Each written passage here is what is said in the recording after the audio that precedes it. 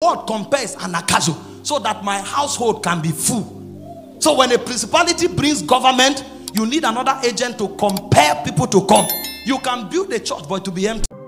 When Archbishop Benson Idahosa wanted to change the fortune of Benin City, the Lord gave him strange instructions. He said, at night, go around the city and go to a roundabout and pray there. When he did it for some days, the signal of what he was doing began to enter the cove. He wasn't talking to anybody. He was walking in the night to a roundabout to pray and prophesy. After 3 days, they picked the signal in the demonic cove. And the next time he came, he saw a pot and they butchered some strange meat that he doesn't know which animal it came from. They came to set a trap ahead of him, because they know what this man is doing is offsetting the balance. That means what is happening in the city, there is also a demonic watcher watching the program in the spirit. And so they are not moved. No matter the reforms you bring, they are not moved. They are only moved if somebody through priesthood is beginning to affect the program. Because the reason every young lady wants to be naked, even they don't know. The reason every government official wants to loot money and go to Dubai, even they don't know. It's a program. And so no matter the advice you give, it won't work until you go back to the foundation where those negative programs were written, and you begin to change it. If you start changing it, they will visit you. That's when you will know that you are doing business in the spirit. You are not doing business because you have a church and you are preaching. You are doing business because the spirit are aware of your activity. And the only activity the spirit are aware of are the activities on the altar. Ebenezer! And suddenly, the hand of God appeared. And the whole army moved back. Even the land that they took from Israel were retrieved. We cannot take the media until priests arise. We cannot take the government until priests arise. We cannot take the economy until priests arise. There are those from among us that God will send there, but the reason they will be effective is because we are praying. 4 years ago, the Lord told me, he said, I'm raising 3 categories of men. He said, some of them are apostolic missionaries. He said, that's where I'm putting you. You will travel around the nations and you will preach the gospel of the kingdom. He said, but be mindful to know that what God is doing has a triangle, is a triangle. He said, there are those that will never be known. But the reason you will be effective on the field is because they will be effective on the altar. Because the reason the church in Colossus will succeed is because Epaphras is praying. If Epaphras stop praying, the church in Colossus will die. He says, so while you are traveling, you need to be aware that there are intercessors who are praying. The same way you have burdens to take nations for God by traveling to those nations. He said that's how others will have burdens to take nations on their altar. And so he said, be careful only to go to where I send you. Because where I send you is where the intercessors have conquered.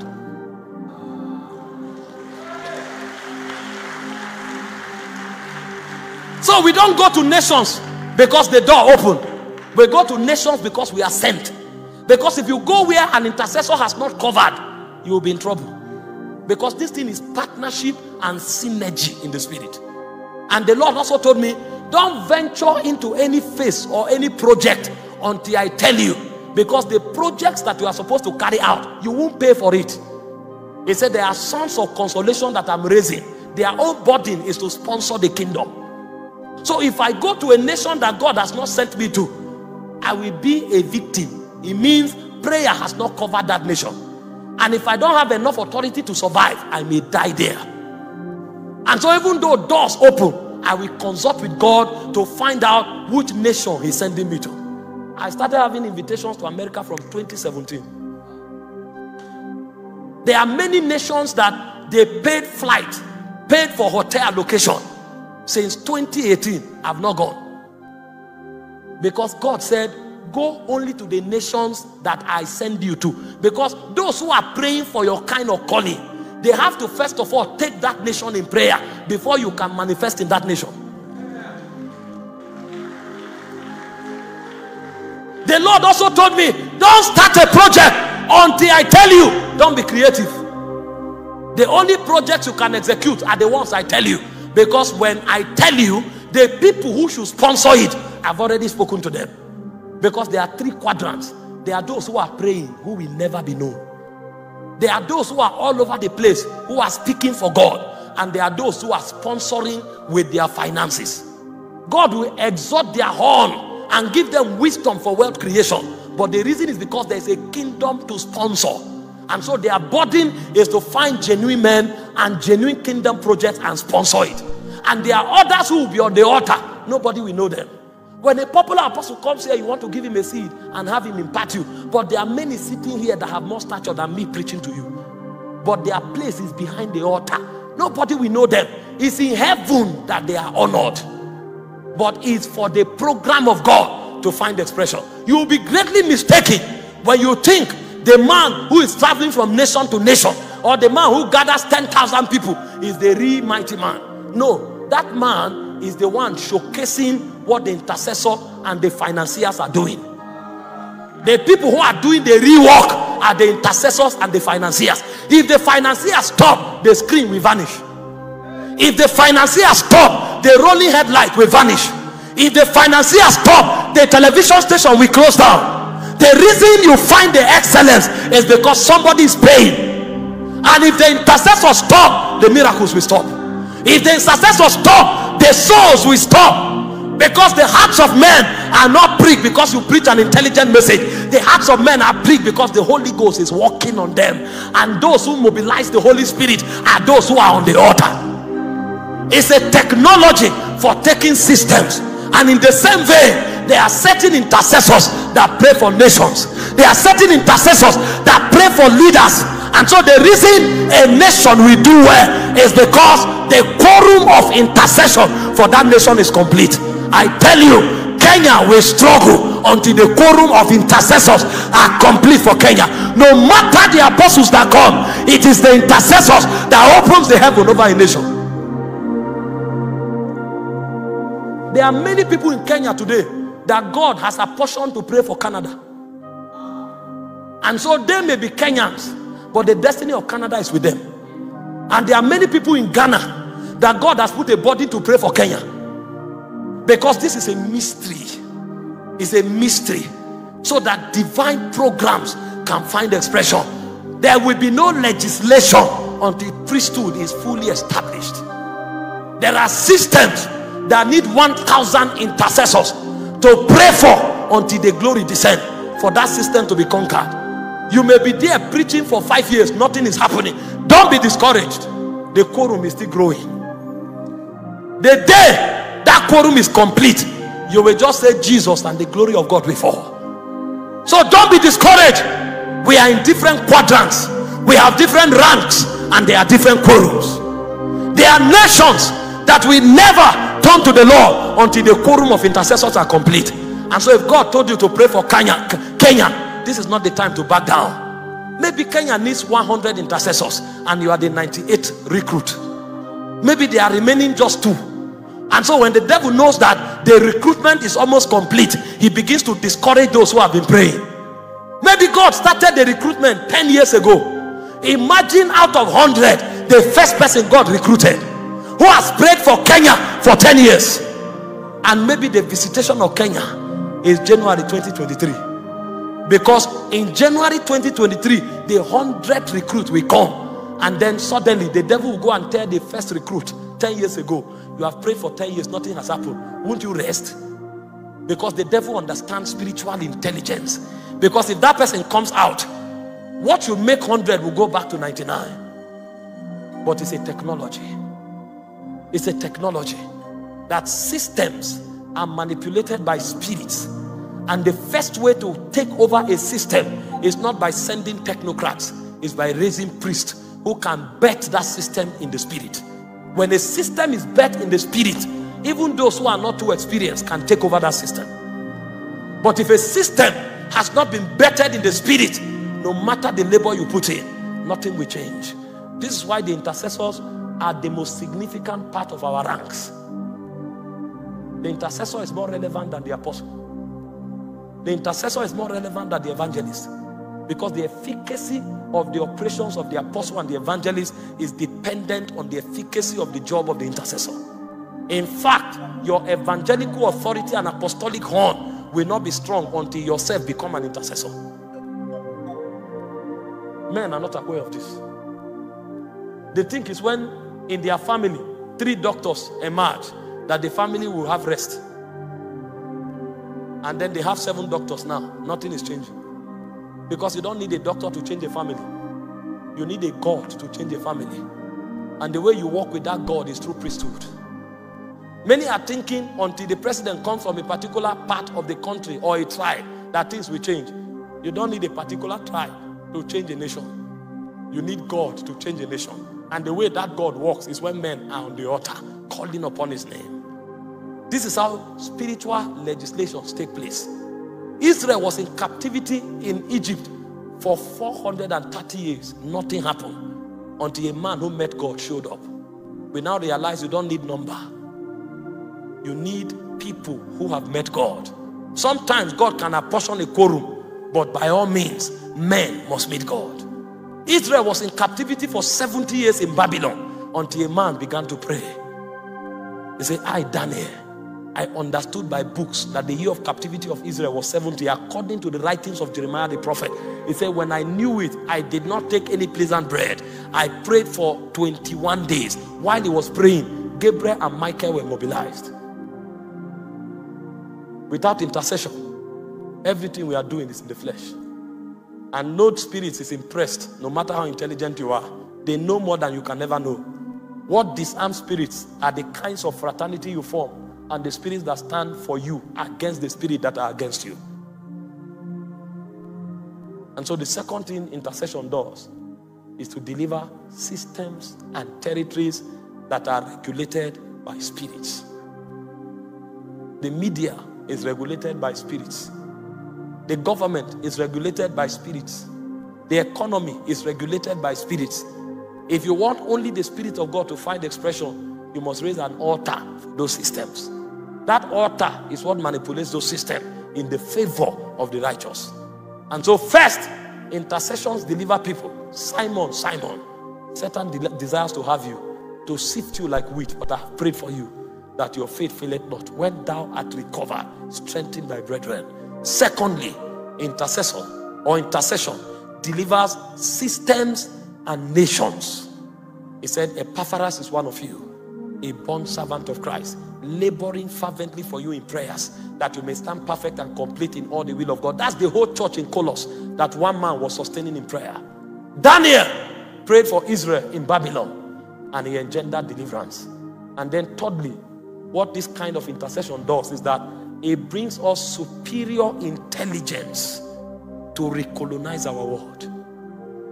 Even if the demons are checked out, the level of destructions they've caused will require kingdom technocrats to change it. And so this is the third thing that happened. When the intercessors perfect their jobs, then God begins to alight upon people that is sent to different territories. And these kinds of people must come with superior intelligence. That intelligence is what will engender deliverance. When Joseph showed up before Pharaoh, when he was done talking, he said, let the king look for a man that is desperate in knowledge. And he began to tell the king what he needs to do. He said, let one fifth of anything produced in the year of abundance stored for the year of famine. That kind of wisdom is not in a book, because the world had not experienced national famine before. They've never experienced global famine before. So you will need a knowledge that is beyond every documented literature to be able to bring deliverance. And a man that was born from the womb of the Spirit showed up, and he told Pharaoh what was to come, and he told Pharaoh what to do to avert what was to come. And so Joseph as one man saved the whole world from famine. It's called superior intelligence. When the king was stranded, in Daniel chapter 5 from verse 11, he said, there's a man in thy kingdom in whom is the spirit of the holy gods. He said, light and understanding is in this man, and he has the ability to explain hard sentences. Listen, when we speak about legislation, it doesn't end with prayer. It ends with what prayer can produce. And one of the things prayer produces is wisdom that cannot be gainsaid. One of the things prayer produces is open doors that strategically position men to create change. There are some of us here, that will need doors to open into government for us. There are some of us here that need a wisdom to make a difference in the government. And so when intercession is perfected, intercession must end by opening that door for you and by giving you the kind of wisdom that you need in order to create that change. And so when priests are born, priests orchestrate administration of graces. Graces that bring men into corridors of wisdom and knowledge that cannot be bought or studied, but knowledge that is revealed. It is that kind of knowledge that we need to change our world.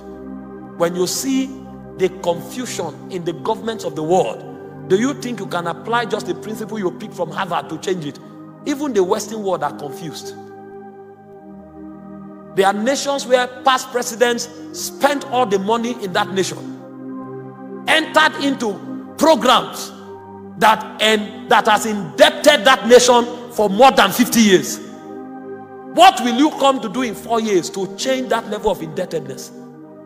You will need a wisdom that is superlative, because the country you came into to head is already sold out. You will need a kind of wisdom that is not of this world. You will need a wisdom that is out of this world. There are institutions that have been perverted. Have you gone to the academia? Students sleeping with lecturers, lecturers forcing students to sleep with them in order to give them grades. What will you do to recover such an institution? You need a wisdom that can bring that institution under kingdom surveillance so that the will of God can find expression. Have you gone into the economic sector? Values of currency depreciating as though a metal is falling from an elevated platform. Investments that worth 2 billion 5 years ago, now worth only 10 million. An investment that is supposed to appreciate, because currency value has depreciated, the whole investment has depreciated. What can you do to salvage that kind of situation? You will need a wisdom. And so the third thing priesthood does is to fortify us with wisdom. Fortify us with grace that can turn rotten situation into prospects that carry the ability to save and to bring hope to a generation. This is why when priesthood is going on, people are not just praying. People are not just knowing God. People are being fortified. Because out of the prison, a Joseph must rise. Out of Babylon, a Daniel must rise. Out of Egypt, a Moses must rise. But it will take intercession.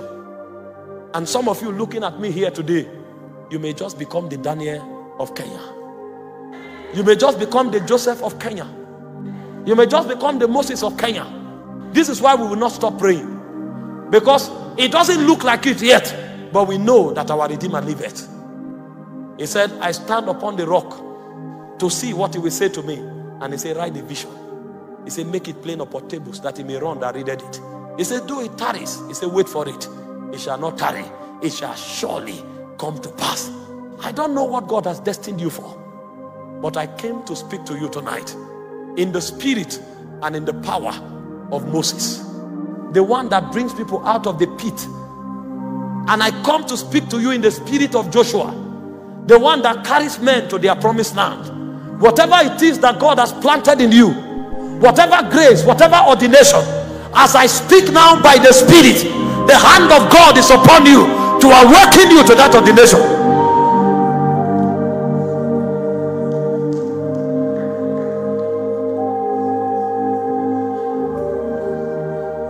It doesn't matter your gender. The limitations of your destiny may anchor on gender, but I come to you by a spirit that is eternal. Even the limitations of gender can be taken away. The limitations of education can be taken away. The limitations of minority of tribe can be taken away. Whatever ordination written concerning you, as you hear my voice tonight, let it become an activation of that ordination.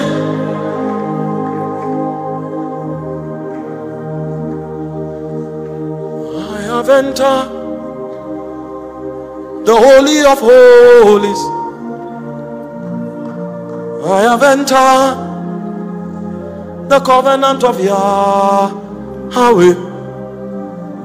I have entered the altar of Jerusalem, to Yeshua, who is the Word of God, to my Jesus, through his blood. I want to pray for someone now. But before I make declarations, just pray in the Holy Ghost for 1 minute. Pray passionately, like somebody who is part of the future of Kenya. Because tonight, like I said, we will not only pray for men, we will pray for systems and for the nation. I want you to pray like someone that has a part to play in the destiny of Kenya.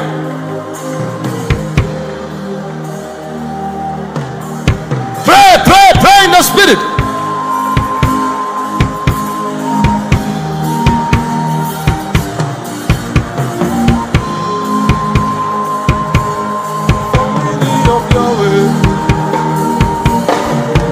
I am standing on the covenant of Yahweh. I belong to the family of Yahweh. I am standing on the covenant of Yahweh. Standing on the Yeshua, who is the Word of God, through my Jesus, through his blood. I belong to the family of Yahweh. I am standing on the covenant of Yahweh. I am standing at the altar of Jerusalem, through Yeshua, who is the Word of God, through my Jesus, through his blood. I belong to the family of Yahweh. I am standing on the covenant of Yahweh. I am standing on the altar of Jerusalem, Yeshua, who is the Word of God, through my Jesus, through his blood. Hallelujah.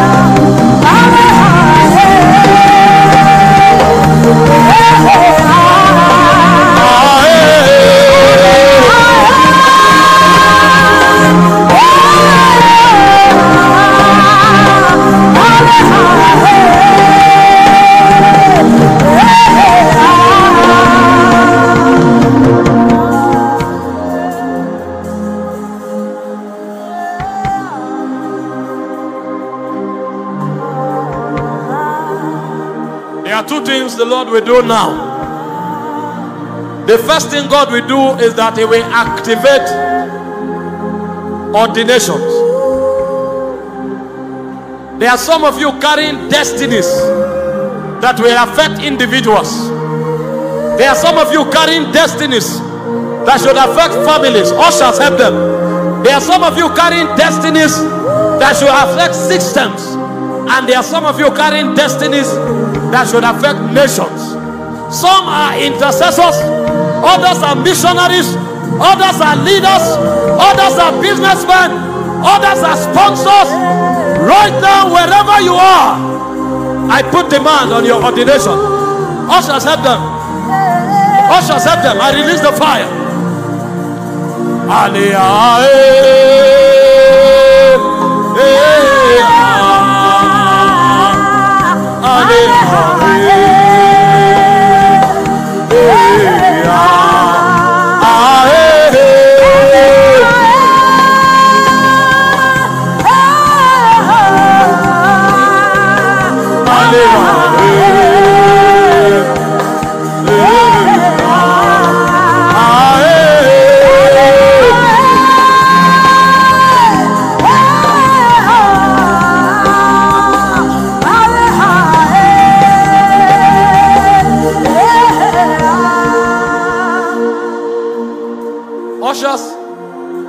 Those the Lord is touching, I don't want people to fall on them. Just bring them forward. Now hear this. There are some of you here, you are currently going through intense warfare. But it's not personal. It's not because of you. It's because of what you represent. And so now the Lord sent me to give you strength. And so every one of you here, that on account of your ordination, you are being fought, you are being attacked, and you are going through battles. Wherever you are now, by the Spirit, by the Spirit, by the Spirit, by the Spirit, receive strength.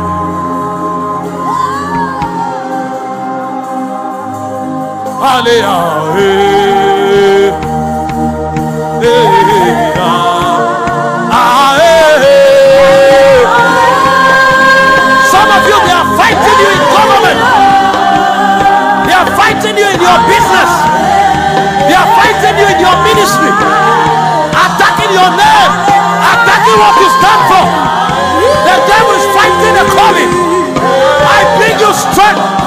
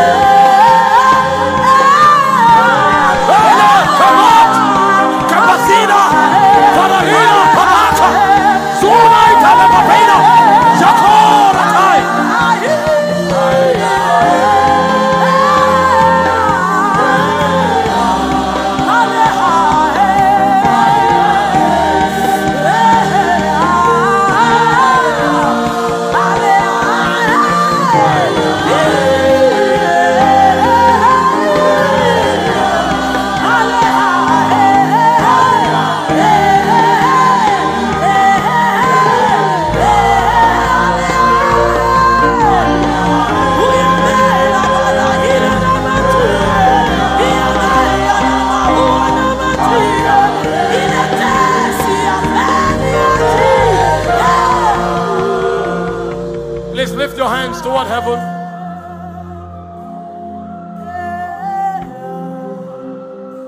God is trying to exalt you in government, but you are being fought.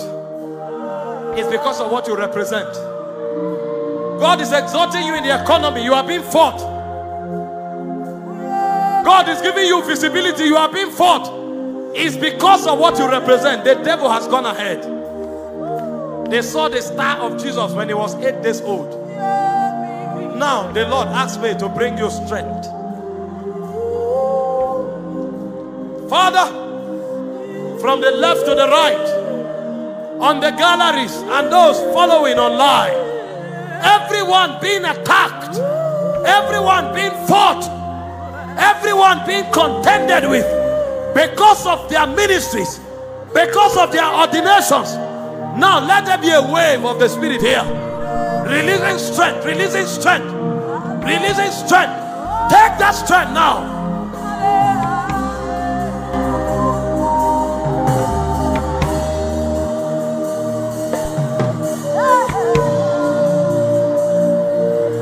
Hear this.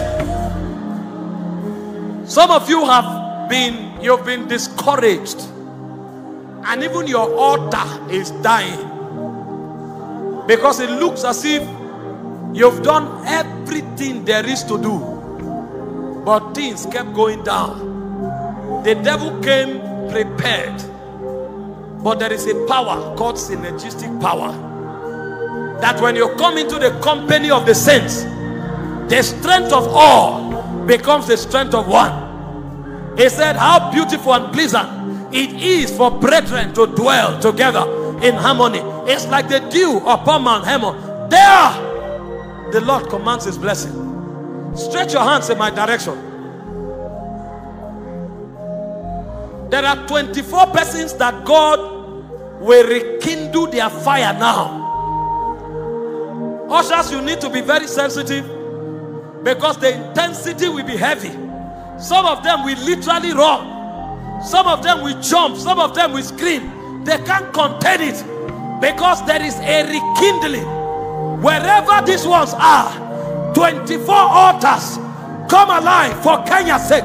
For Kenya's sake. For Kenya's sake. Take that fire. Effa, Bote, Farate, have done. Bekaya, Variatoa.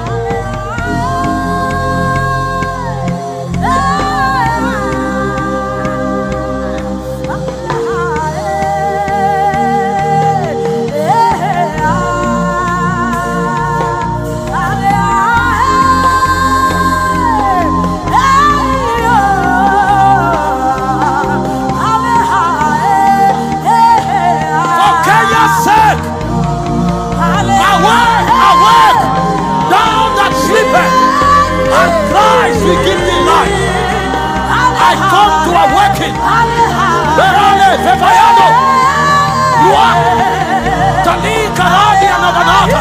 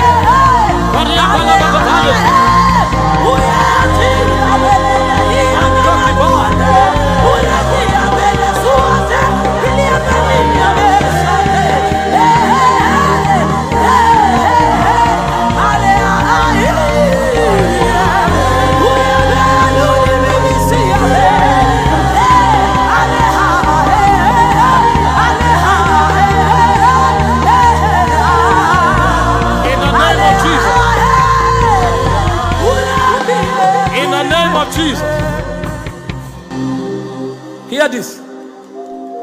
When we've prayed, when all is said and done, men need to rise. And such men needs to carry extraordinary graces and dimensions. Because when we are done praying, there is a wisdom required to get the job done. And so we can't pray the demons away, and there are no men to occupy vacuums. And so there are men God wants to raise tonight in the order of Daniel. He said there was an excellent spirit in Daniel. An excellent spirit, so much so that it was the hidden queen that read his citation. Daniel didn't need to speak about himself. Even the hidden knew that there was a man in whom dwelleth the Spirit of the Holy Ghost. Now, put your hand on your head. And please be quiet if you can. As sensitive as possible. There's a wind of the Spirit that will blow over this place. Hear this. The reason we do this is because is simple. Is this. There are certain things you can't teach. You can only impart them as a body of spirits. Because even you don't know how you have it. And even if you knew, you wouldn't have the utterance to communicate it. And so what God wants to do is to embody men with it through impartation. There is a kind of wisdom and an excellent spirit that is about to come on persons standing here tonight and those hearing online. A wisdom that makes you proffer national solutions. And even if you are not popular, they will seek you and find you, because what you carry, only you have it. The same grace that Daniel had, that they sought him even when he was in the cave. Wherever you are hearing me now, by the Spirit of God, I provoke a quickening. The excellent Spirit, the Spirit of wisdom, by the Holy Ghost, take that grace now. Nations will be stranded until wise men rise. Now be numbered among the wise men of Kenya, the wise men of Kenya. I call you forth by the Spirit. Wherever you are, hear the clarion call of the Holy Ghost. Step into wisdom. Let ancient chronicles begin to open. Ushers, help me find them. You can be in ministry, you can be in business, you can be in government. It doesn't matter. Wisdom is wisdom. Take that wisdom now.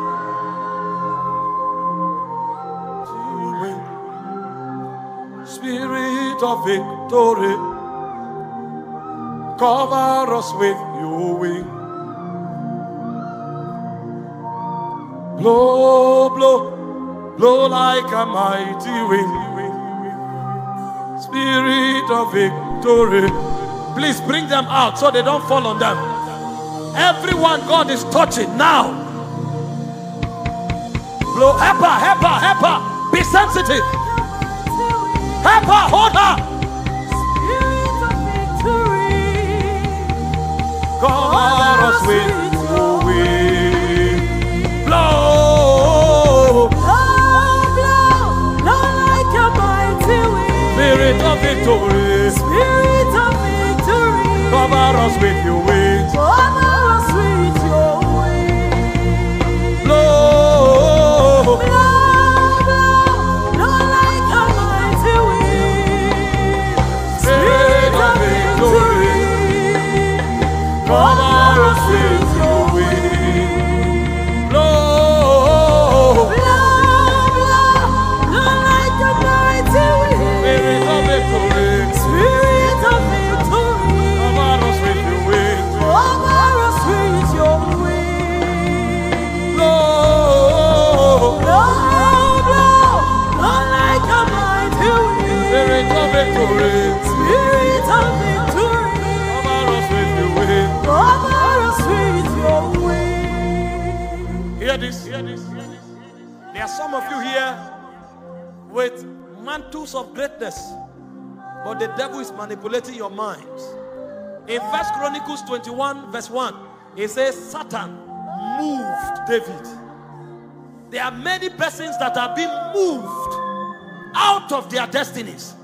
They keep making mistakes, repeating cycles, falling prey to demonic patterns, and never coming to the fullness of their ordination. Now, the programs of demons are about to break. Wherever you are, every great man shielded, enveloped, and buried by demons through demonic programs and intelligence. Whatever they wrote concerning you, I come by the testimony of the blood of the Lamb And I cancel those writings now.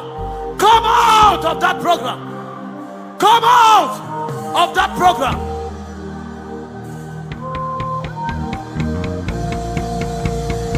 Oh,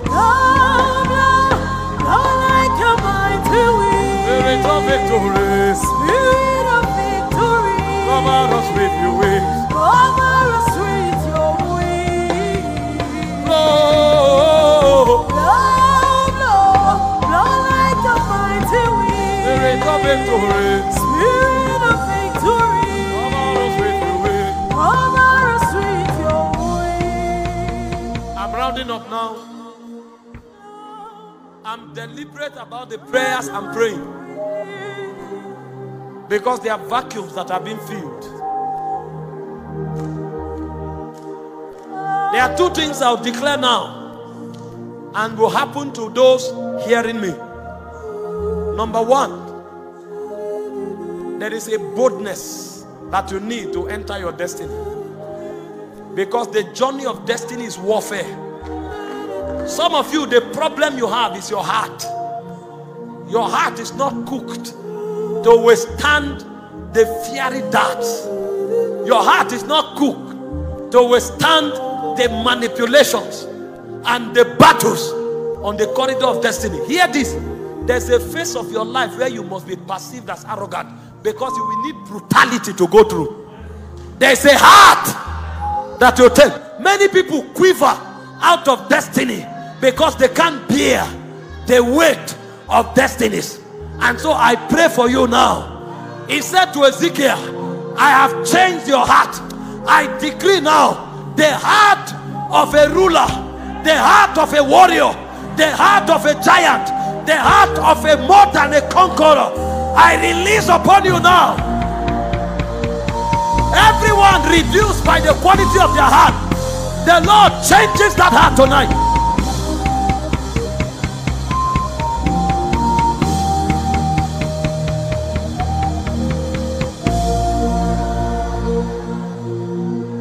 You can be easily intimidated.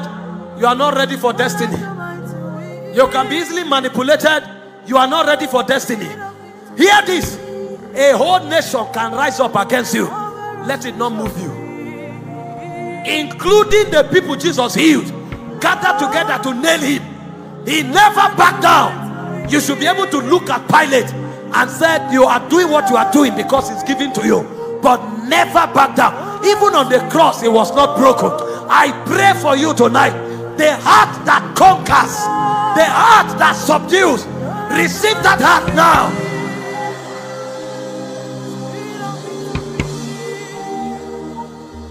If you don't want men to speak against you, then you are not ready for destiny. I speak over you tonight. You will not back down because of what men say. They can say whatever they want. They can do whatever they want. But you are going forward and upward in the name of Jesus.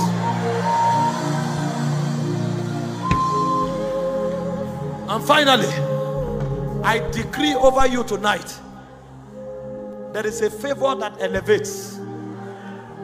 God perfumed Solomon with so much favor that even in the midst of the enemy, he kept rising. I decree over you, the things you cannot do for yourself, the places you cannot take yourself to, by the operation of the spirit of favor, step into those realms now. Step into those realms now. Some of you, what you couldn't do for yourself in the last 10 years, by favor, you will have in 1 month.